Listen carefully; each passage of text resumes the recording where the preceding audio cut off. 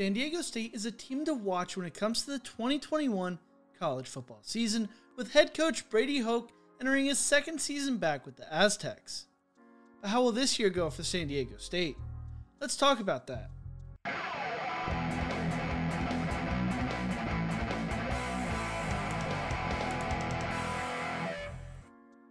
As we enter the second week of July, we are now in prime preview magazine season as the college football season quickly approaches.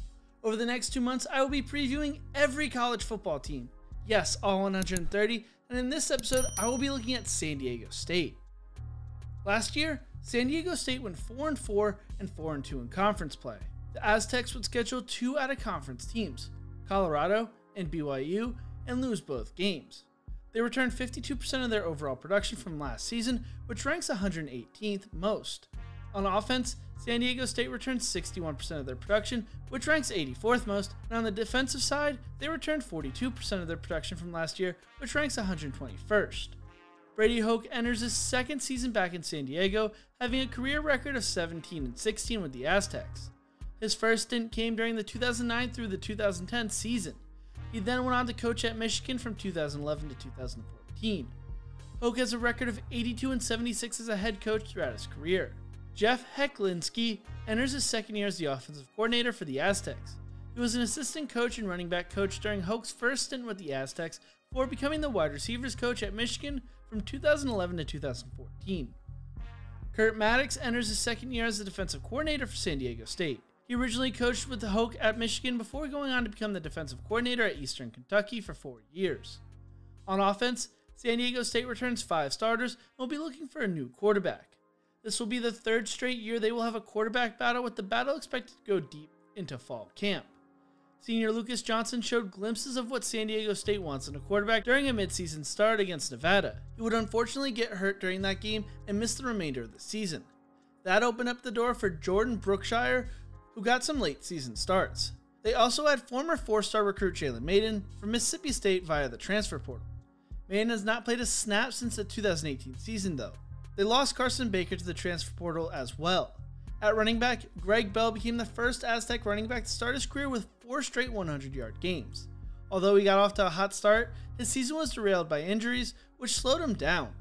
Chance Bell, Keegan Williams, and Jordan Byrd all returned after rushing for 200+ yards. Jalen Armstead also could see some reps this season as he stood out during spring ball. The wide receiver unit has talent and returns the top 8 pass catchers from last season. Jesse Matthews led the team in receiving yards and has the possibility of being a future pro prospect. Kobe Smith also returns, finishing 3rd in receiving last season. San Diego State also adds Mississippi State and Alabama transfer Tyrell Shavers. Tight end Daniel Bellinger has also stood out a lot going into fall camp, showing he has the talent to be great.